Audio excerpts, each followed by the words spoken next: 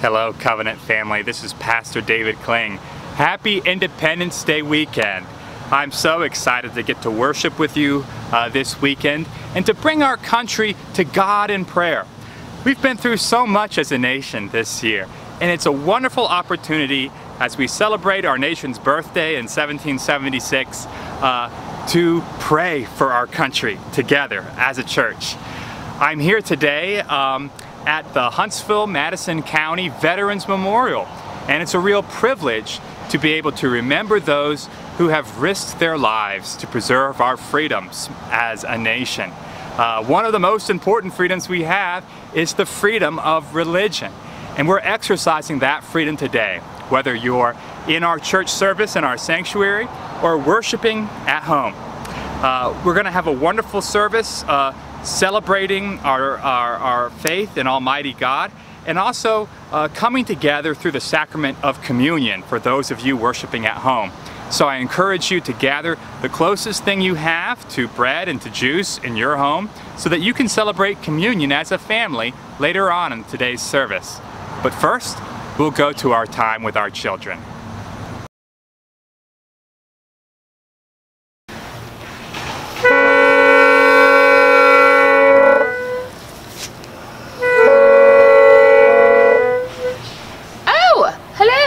I didn't see you there. I'm here in my backyard with my set of bagpipes, and I can't play them very well. But as I was growing up, my dad taught me how to play this piece, which is called the chanter. And my dad took bagpipe lessons from when he was 10 years old, and he still takes lessons. He still plays with the bagpipe band. He's still learning. And growing up, we would go to all the parades. My dad would lead the Canada Day Parade. He would lead the Independence Day Parade. He would do the Christmas Parade, the Veterans Parade, Memorial Day. It was so exciting to grow up and to be celebrating so many things and have my dad lead the parades, whether on his own or with his pipe band. And bagpipes are really cool, and even though I can't play them, I still could be there. I could still participate, and I could still enjoy it. And you know, this weekend we're celebrating Independence Day, and yesterday, as a Canadian, I celebrated Canada Day, which is really fun. Growing up, we did a lot of Canada Day parades. But you know, I was thinking about what we can all do this weekend. Even if we can't lead a parade and play bagpipes, we can be praying for our country, and we can pray that God would bless us and keep us. And we can pray and thank God for people who have fought and defended our country, for people who are leading for each other in our country. And we can ask God that He would continue to guide us and keep us in whatever lies ahead for our nation and for Canada. And so I leave you with taking a look at these. It's really cool. This is a long pipe, and this is what makes the sound come out here. And this is just fun decoration. All right, I hope you guys have a great week wherever you are. Bye now.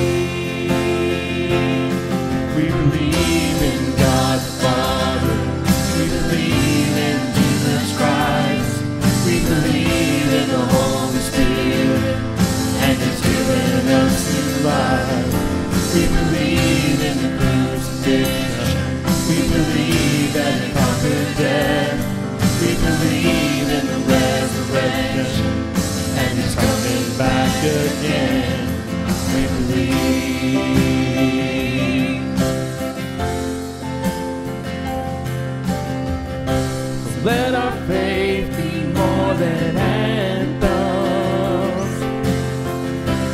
greater than the songs we sing. And in our weakness and temptations, we believe, we believe, we believe in God the Father, we believe in Jesus Christ, we believe in the Holy Spirit, and He's given us new life.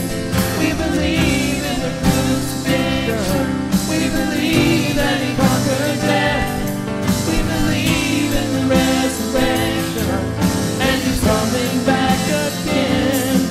Let the lost be found and the dead be raised in the here and now. And love invade, let the church live loud. Our God will save. We believe, and the gates of hell will not prevail. For the power of God has torn the veil, and we know your love will never fail. We believe, we believe, we believe in God the Father. We believe in Jesus Christ. We believe in the Holy Spirit, and He's given us new life. We believe in the crucifixion. We believe that He conquered death. We believe in the resurrection, and He's coming back.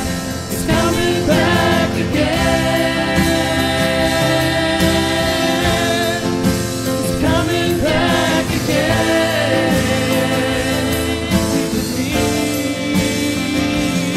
We believe.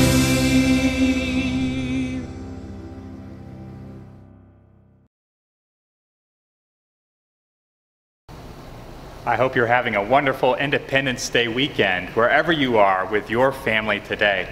And I love this holiday. I love the 4th of July.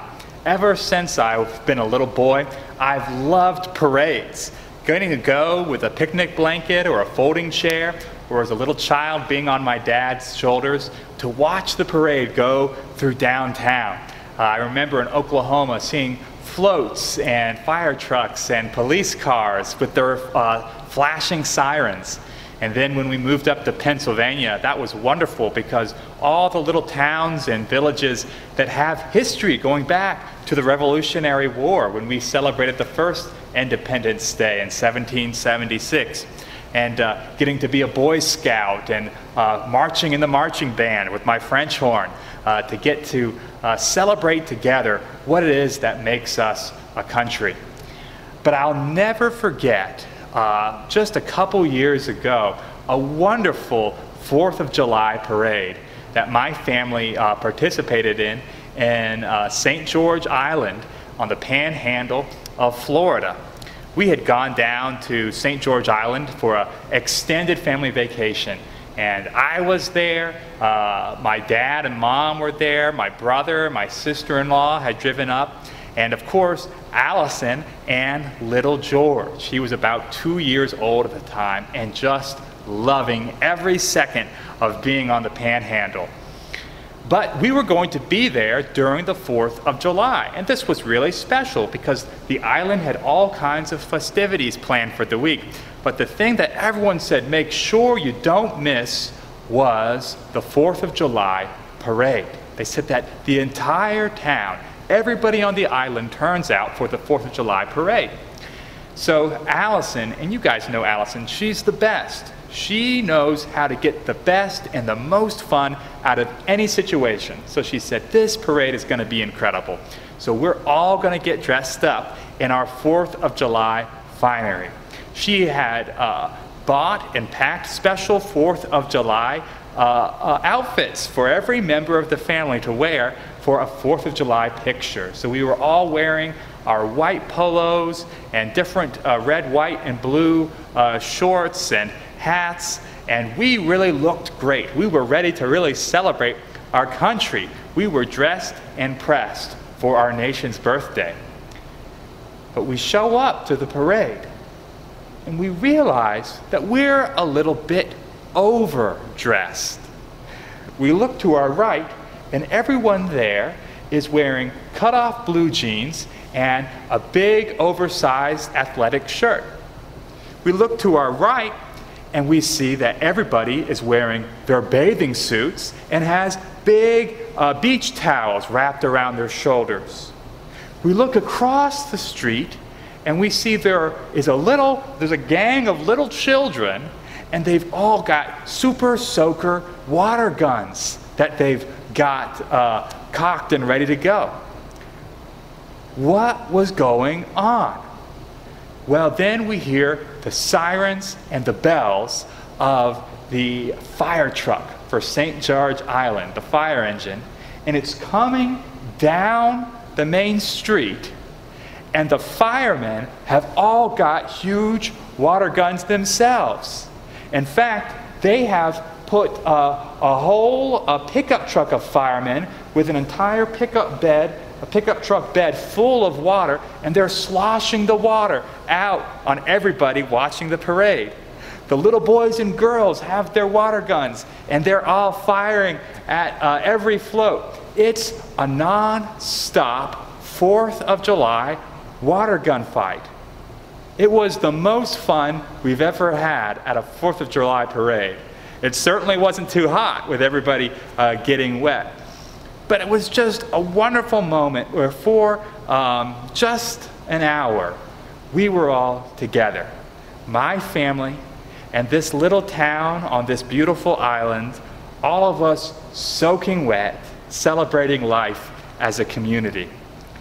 And it's important to take these moments, to take these special moments of laughter and fun, even surprise, that pull us out of the day-to-day, that remind us that with all of the challenges that we are facing as a country right now, that there is something good, something special, and even something sacred about being a citizen of our country. It's times like these that remind me about our nation being holy ground. That's been the theme of our whole sermon series during this last month, talking about how can human beings who are sinful and broken and do all sorts of things that we should be ashamed of, how can sinful people like us meet with a holy God in His house, in His sanctuary? And what we see in the Bible is that it's not just America that's in the palm of God's hand. It's all the nations. He's got the whole world in His hands, like we heard sung 2 weeks ago in worship by our soloist. Because the day is coming when all the earth will be holy ground, and every nation will be a holy people. And I want to read you that story as we celebrate the birth of our nation, and as we bring our nation to the throne room of God in prayer this special weekend, as we look at the end of this sermon series at where we're all headed, the final act in the Bible, in the Holy Scriptures, when God shows us what's coming up in the book of Revelation, chapter 21. The Apostle John has a vision of what it's going to be like on the last day, the day of judgment, the day of resurrection, when all the dead will be raised. And he writes in chapter 21 that then I saw a new heaven and a new earth. For the first heaven and the first earth had passed away, and there was no longer any sea. I saw the holy city, the new Jerusalem, coming down out of heaven from God, prepared as a bride, beautifully dressed for her husband. And I heard a loud voice from the throne saying, "Look, God's dwelling place is now among the people, and He will dwell with them. They will be his people, and God himself will be with them and will be their God. He will wipe every tear from their eyes. There will be no more death, or mourning, or crying, or pain, for the old order of things has passed away. He who was seated on the throne said, "I am making everything new." Then he said, "Write this down, for these words are trustworthy and true." He said to me, "It is done. I am the Alpha and the Omega, the beginning and the end. To the thirsty I will give water without cost from the spring of the water of life.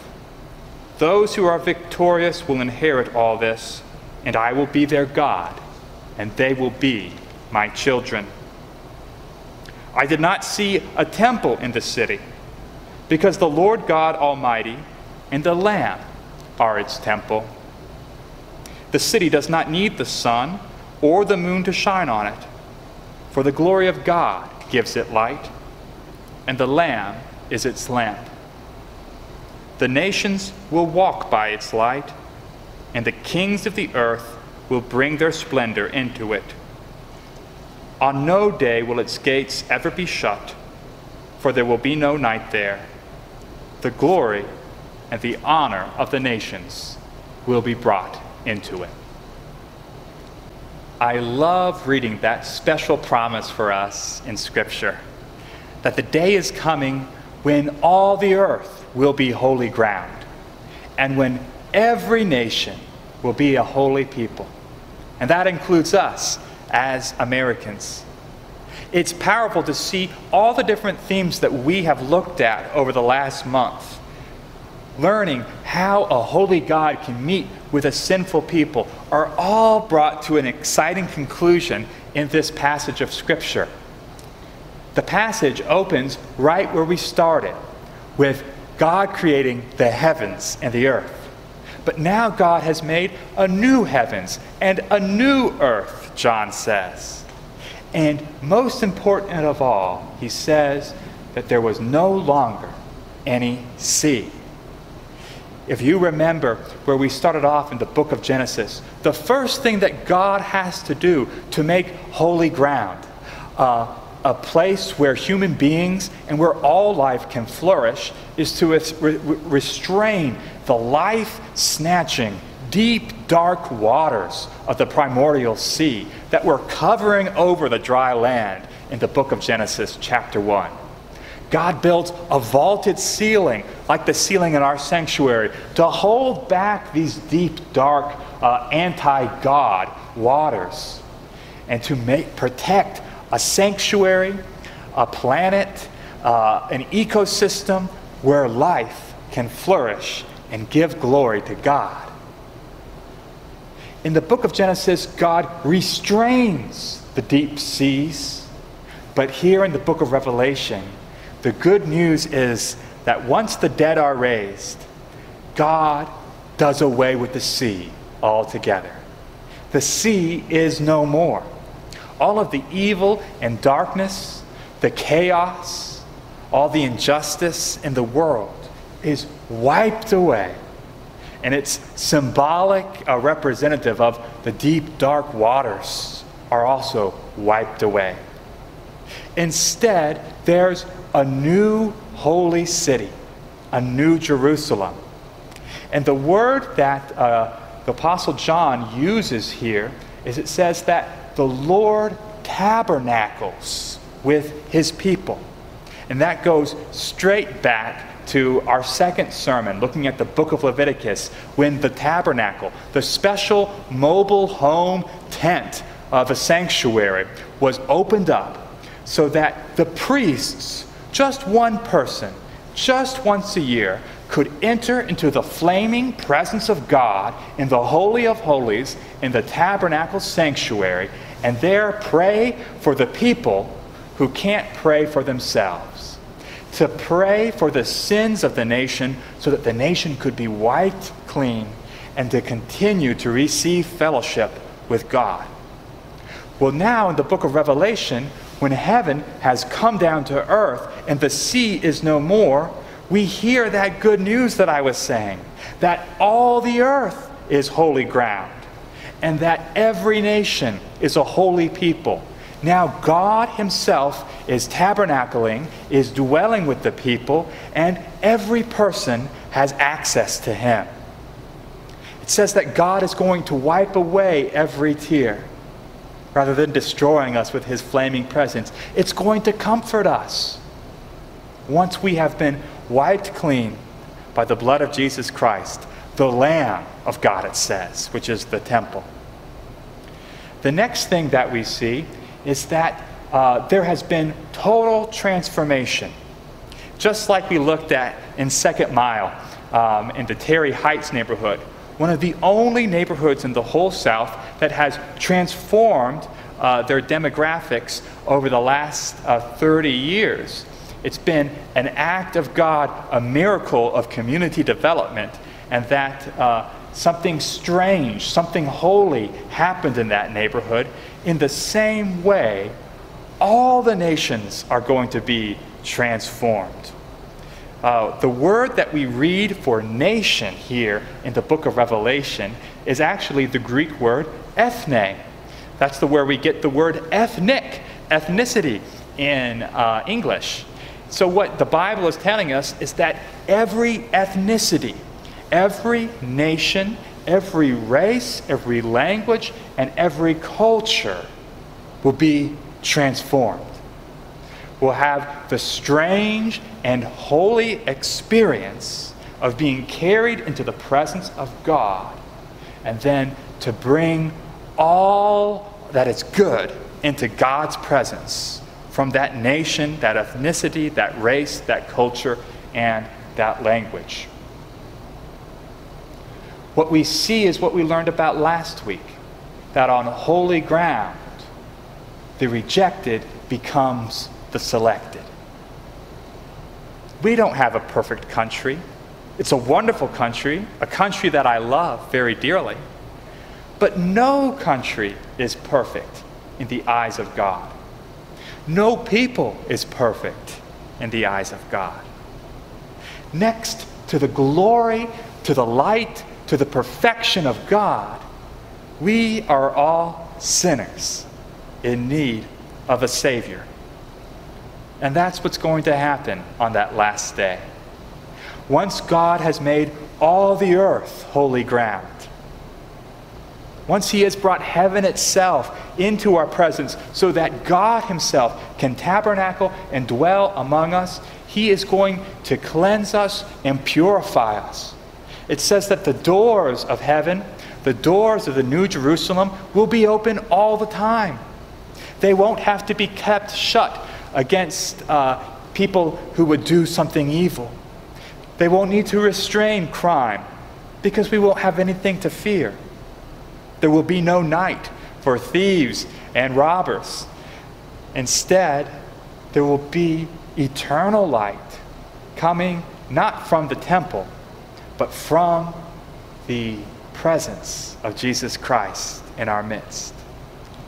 And so we see that prayer fulfilled from King Solomon when he opened up the first temple in the first Jerusalem. His prayer that the temple would be the place when every race and ethnicity and a nation of the world would be able to come into the presence of God to be transformed. That is finally and fully realized in the book of Revelation. And what we see is the 4th of July parade to end all parades.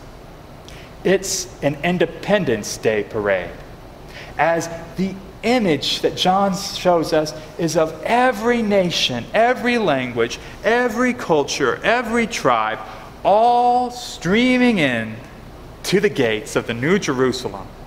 And it says that what they bring with them, almost like huge floats, shining, flashing fire trucks full of honor and of glory.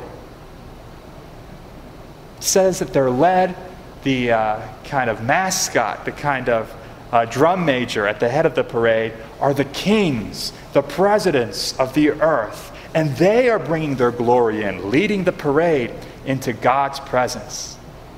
Celebrating Independence Day. Not independence from King George or Great Britain, like we celebrate as a country this weekend, but rather an Independence Day that celebrates being set free from the powers of sin and death. Independence from the Prince of Darkness. Independence from all of our past that would prevent us from getting into heaven. All of our mistakes that would separate us from the presence of God, that would exclude us from holy ground. All of the griefs and sorrows, all the tears and sickness, that we are independent, we are free of all of this, and that a new nation, a new Jerusalem is being inaugurated. The first birthday of an infinite number of the new heavens and the new earth, where there is neither sadness, nor sorrow, nor mourning, nor crying, but life everlasting, where we can walk by the light of the Lamb and drink from the fountains of eternal life, hearing the word from heaven saying, "It is finished. I am the first and the last, the Alpha and the Omega. I have called you here so that I could be your God, and so that you could be my children." I think about that first Independence Day, all those years ago in 1776, when the Declaration of Independence was written, and when the Continental Congress decided to separate from Great Britain. And it was a crazy thing. We were among the smallest nations of the earth, fighting against one of the largest, one of the most powerful. But our founding fathers knew that it was a project that could not succeed without the help and grace of Almighty God. John Adams, the second president of the United States and one of the most important founding fathers in the years of the Revolutionary War, he wrote a letter to his wife, Abigail. The Declaration of Independence had just been written, and he wrote saying that this will be one of the greatest epochs in American history. It will be celebrated for years to come with loud noises, shooting off muskets in salute, fireworks, by feasts, by partying, by dancing, by 4th of July water gun fights with the local fire truck, and children wearing bathing suits, and families getting together to celebrate about what unites us, about what we have together, about our shared future as a country. But he also said that it should be a day of solemn worship before Almighty God. That's because our founding fathers knew that to embark on the project of creating a new nation was to write ourselves into the story of Scripture. The good news that the day is coming when all the earth will be holy ground, and where every nation will be a holy people. That's something that we can't do by ourselves. Just as this nation was founded by the grace of God, we must continue by the grace of God. As we face so many challenges together as a country in this year, public health challenges, political challenges, and of course the important work of racial reconciliation and racial justice. As we face all these things, we must remember the words that John tells us in the book of Revelation, that on that last day, we are going to carry with us all of our glory and all of our honor as a nation. What will that look like as Americans? We will all be together. The work that we do now as a country to come together, to work for justice, for love, for truth, for freedom, this work will last forever. It is part of the glory and the honor that we will carry in to the gates of the New Jerusalem. We will come not as individuals, but as members, as citizens of a nation. A great nation that God has blessed before, that He will bless again, and that our founding fathers knew that we would need to pray for every day. As we pray together for our country, for our fellow countrymen and countrywomen, we are engaged in work that will carry on into eternity, into that great Independence Day parade, as we declare our independence from death and our allegiance to the King of Kings and Lord of Lords, Jesus Christ, who has called me and you by name to love one another as He has loved us. Let's worship the God who washes us clean from sin and death and welcomes each of us onto His life-changing, world-transforming holy ground. In the name of the Father, the Son, and the Holy Spirit, amen.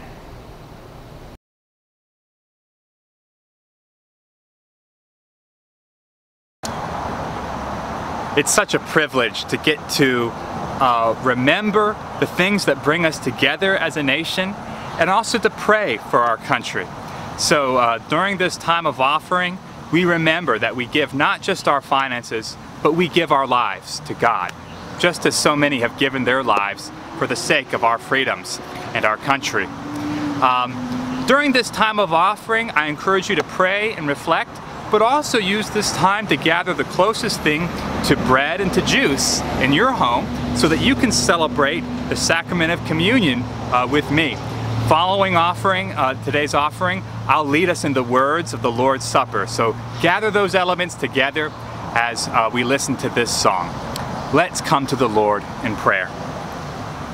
Heavenly Father, everything we have belongs to you. We are so thankful for this nation, God, and we put it in your hands and ask that you would continue to shed your grace on our country. We pray, Lord, that you would receive these tithes and these offerings, and that you would also prepare our hearts to receive your holy sacrament of communion. We pray these things in Jesus' name. Amen.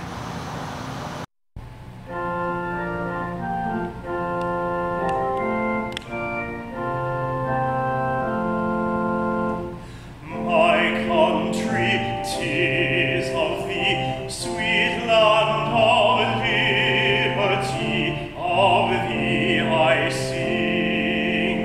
Land where my fathers died, land of the pilgrim's pride, from every mountainside let freedom ring.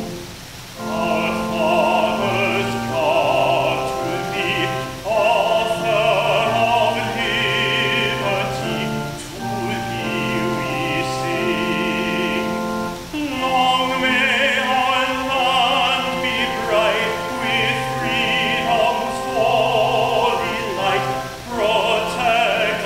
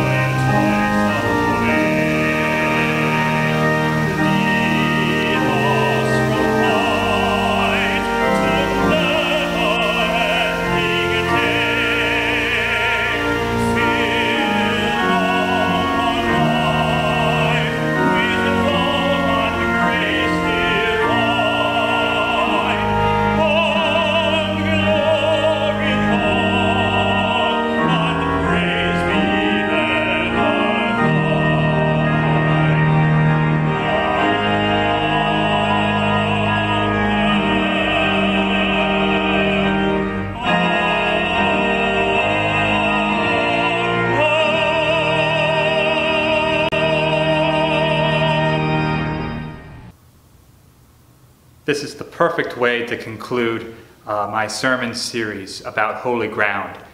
At the Lord's Supper, at the Lord's table. This table does not belong to us. It doesn't belong to me or to Covenant Presbyterian Church, because what we recognize in this sacrament is that this table is holy ground. This table belongs to our Lord Jesus Christ, and all who place their trust in him are welcome here. You may be watching this, and this may be the first time in your life that you are committing yourself, that you are signing up for Jesus Christ to be your Lord and your Savior, and you are welcome. This table is for you. You may have placed yourself many times in the hands of your Lord, and this is another moment. This is a time to come once again and to recommit yourself to the life-saving grace of Jesus Christ. All of us are welcome here, all who claim him as Savior and Lord. So let's come to this table together. Heavenly Father, we are not worthy to come to this table. The sins of our heart, Lord, prevent us. And yet, by your grace, by the life-transforming sacrifice of your Son, Jesus Christ, whose blood washes us clean and gives us a second chance, we are bold to come here. We take a moment of silence, God, to confess our sins.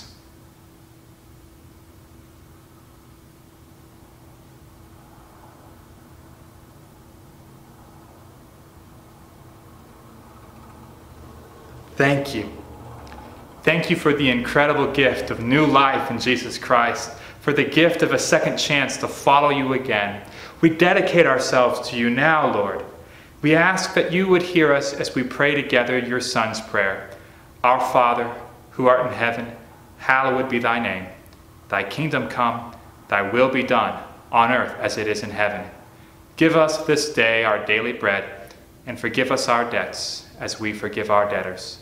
And lead us not into temptation, but deliver us from evil. For thine is the kingdom, and the power, and the glory forever. Amen. It was the night he was betrayed that our Lord Jesus took a loaf of bread, and giving thanks, he showed it to his disciples, and he broke it, saying to them, "This is my body, broken for you." And in the same way, he took a cup, and showing it to them, he said that this cup is the new covenant, sealed in my own blood for the forgiveness of your sins. As often as we eat this bread and we drink from this cup, we proclaim the Lord's death until he comes again. Let's begin by taking the bread together. This is the body of Christ, broken for you.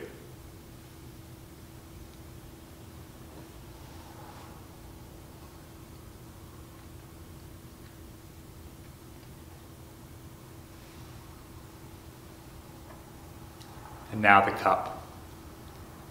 This is the blood of Christ, shed for you.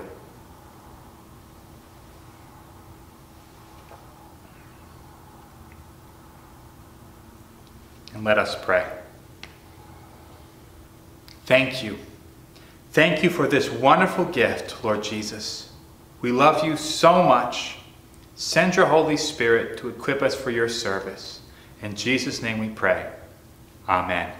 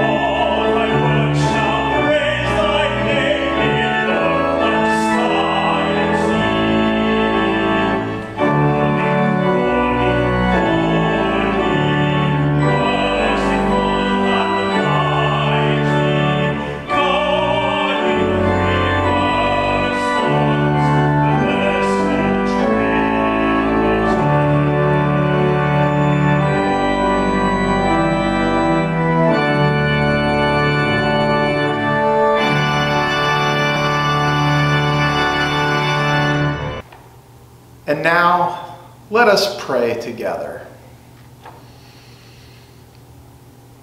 God of all creation, you parted the waters and called forth land and life and nations and peoples. And mercifully you have sustained life these many years. We thank you for the gift of our lives and the livelihood that we share together as a community and a nation of peoples among all of the nations of this earth. Teach us how to love each other and to care for each other. Let us be a nation of people who seek to be like your Son Jesus, who loved even his enemies and gave his life even for them.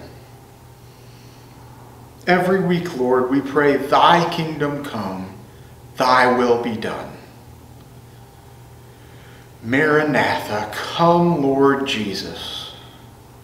Usher in your kingdom. Wipe away all of the sin and evil, the pain and suffering, the injustice and wickedness of this passing world.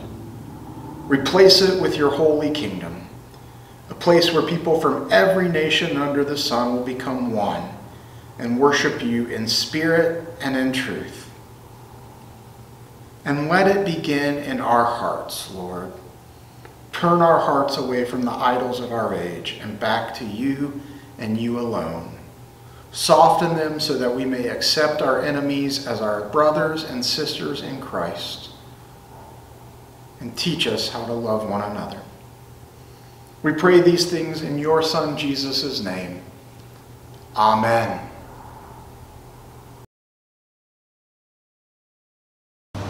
Thank you so much for joining me for this special Independence Day weekend worship service. We have resources if you'd like to continue to talk about today's service, perhaps have a little discussion with your families in your home, or call a friend who also watched the sermon to talk about it. We've got discussion questions on our blog, on our website, and that link is here on the screen. Just go to our blog or check out your worship email, and those discussions are right there for you. Next week is a really special worship service. We've got one of our wonderful missionaries, Ben Mathis from Mission Hope, who will be presenting our sermon both live in our sanctuary, and we've got a video that we'll share with you from the comfort of your homes. But Ben Mathis is actually retiring, so this will be his final sermon that he shares with us. And I encourage you to please do watch or come in person next week so that we can express appreciation and enthusiasm for the ways that Ben Mathis has served the kingdom of God over his long and wonderful career as a missionary. You're a missionary wherever you are. You've got something to do for our nation and for the kingdom of God that no one else can do, right where you're at. So let's celebrate that and send each other off together now, saying the words of our charge. Wherever we go, God has sent us. Wherever we are, God has put us there. He has a purpose in our being there. He has something He wants to do through us wherever we are. Now go forth with the blessing of God the Father, God the Son, and God the Holy Spirit. Amen.